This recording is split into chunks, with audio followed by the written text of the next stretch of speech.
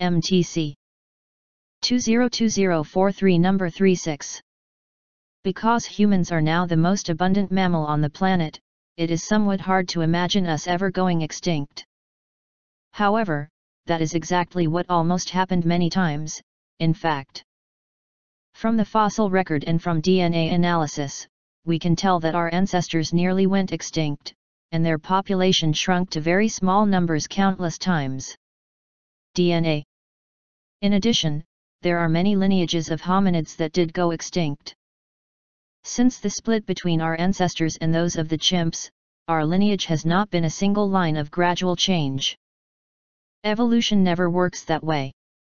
Many branches broke off from each other and developed branches of their own, instead.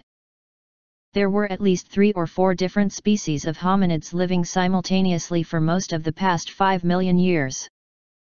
Of all these branches, only one survived until today, ours. MTC. Good job.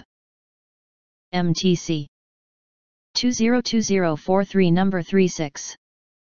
Because humans are now the most abundant mammal on the planet, it is somewhat hard to imagine us ever going extinct. However, that is exactly what almost happened many times, in fact.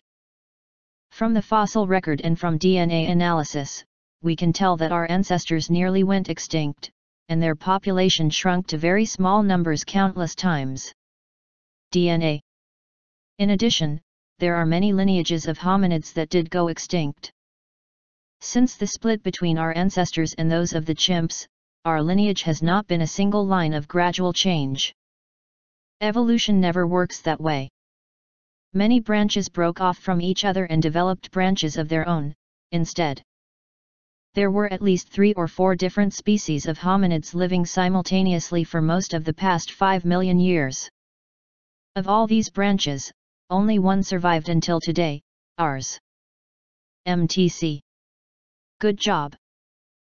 MTC 202043 number 36.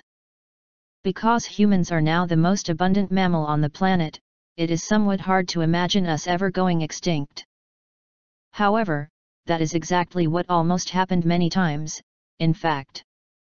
From the fossil record and from DNA analysis, we can tell that our ancestors nearly went extinct, and their population shrunk to very small numbers countless times.